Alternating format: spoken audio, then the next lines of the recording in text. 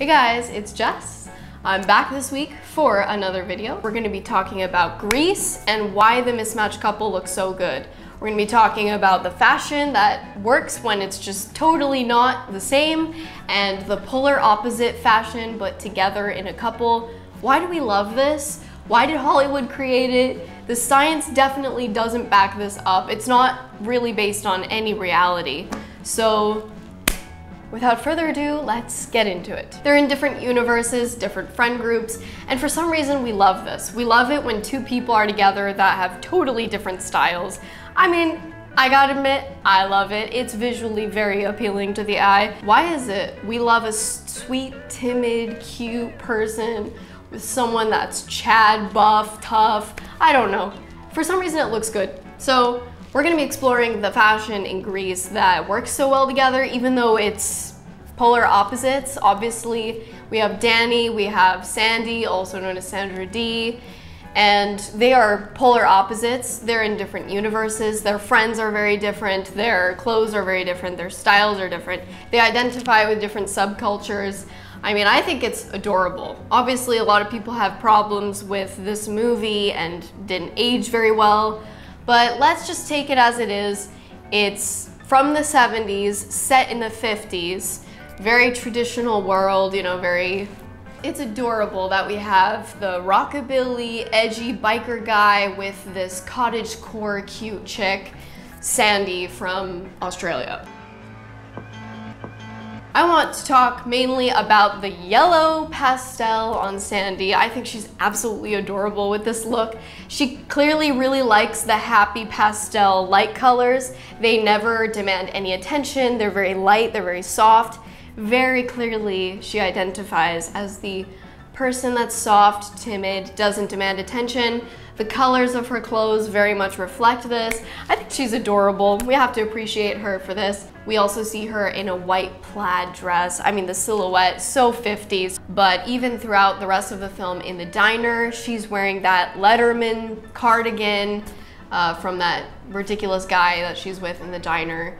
And she's wearing the dress that's this plaid kind of print and a big skirt. I mean, it's just stunning.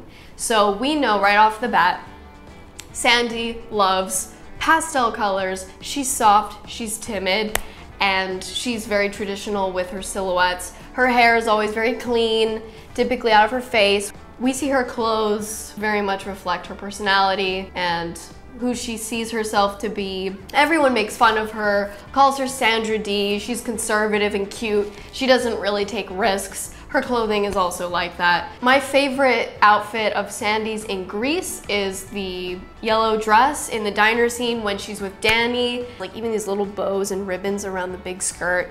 And then we see Danny always pretty much wearing his traditional biker ensemble, the slick back hair, of course. Well, listen, I'll pick you up at 3. Very 50s rockabilly, you know, we see him with this biker jacket with the T-birds on the back because he's in that high school gang, I guess. And he's wearing the slacks, very high up on the waist, also very 50s, and the white, black t-shirts. He doesn't really go outside of that. I mean, it's pretty much just black, white. Now we've established Sandy and Danny, two very different people. Their fashion is just like polar opposites.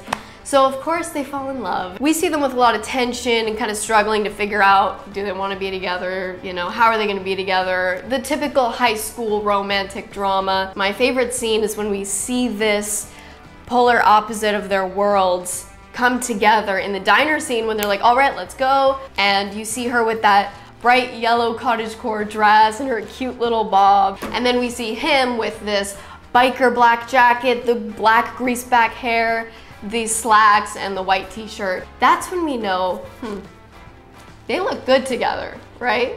But they're polar opposites. So Hollywood thinks they look great together, but what does the world say about the realistic dynamics of two polar opposites being together in a relationship or even being into each other?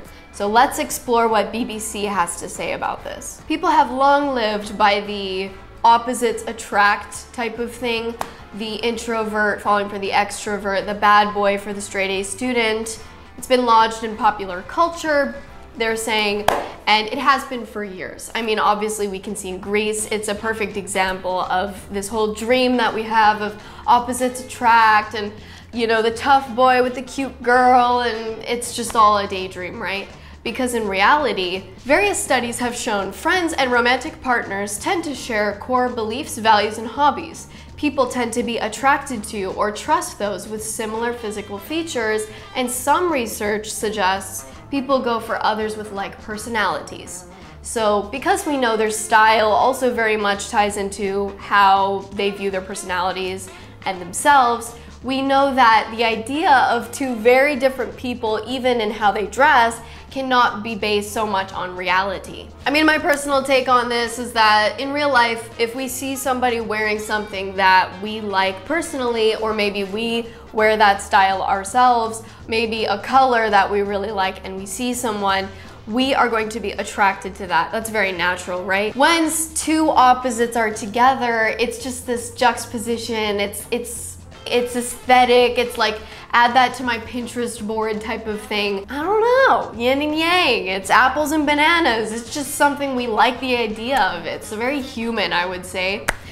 Maybe we can't really identify the exact thing we love about it other than it just looks good.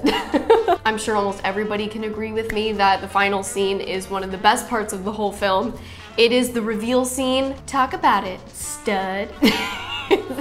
It's pretty iconic. Obviously, the whole transformation. In the scene prior to the reveal scene, we see her singing about being Sandra D. She becomes self-aware that she's the goody two-shoes, and she's not so much into this because she likes Danny and she wants to draw him in. So that is when we see her go to her friend Frenchie, and she's like, all right, let's do something about this. I'm going to transform myself to draw in my love interest. And that's when she has the biker jacket with the red silk lining. We see her with the red lips, the red nails. And then we see Danny with his all black, his t-shirt with the sleeves rolled up. We see him with the black slacks, high-waisted, and the greased back hair.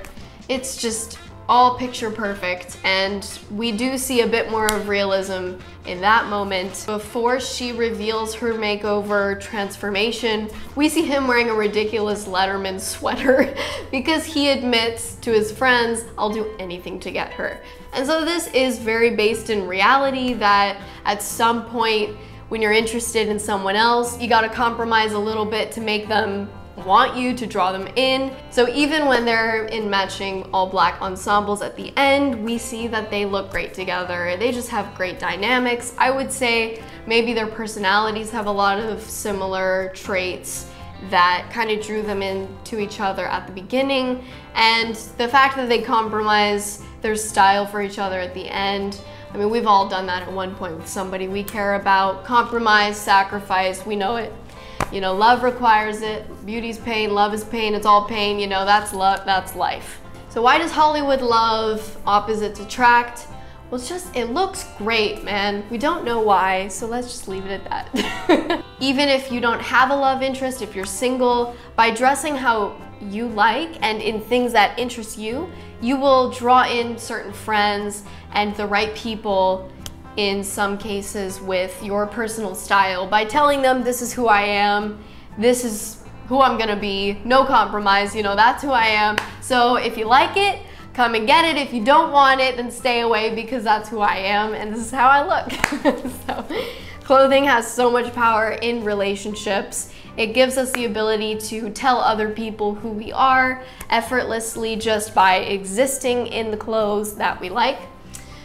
So that's Grease. That's our film for today. Another costume analysis and an espresso, of course. So thank you guys so much for watching. If you have any thoughts on Grease and the costumes, the fashion, the characters, please let me know in the comments below. And I will see you in the next one. Bye.